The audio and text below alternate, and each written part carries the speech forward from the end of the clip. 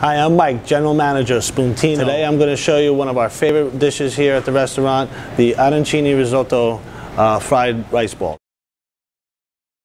First we start off with cooking our risotto and mixing it with mozzarella cheese, peas, a little bit of salt and pepper, and we roll them into balls. We'll take those little rice balls and we're gonna do a basic breading procedures where we'll put them in the flour, we'll dip them in some egg and roll it in our Italian breadcrumbs.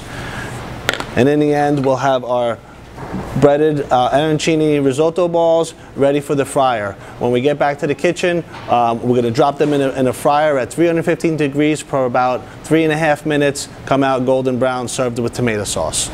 Back in the kitchen at Spuntino, we've taken our risotto and we roll it into balls. We've breaded it into with our homemade Italian breadcrumb, and now we're going to put them in a fryer at 350 degrees for about 4 minutes.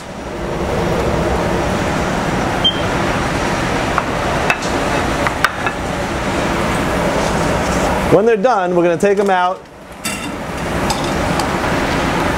fried golden brown, and we're going to plate them.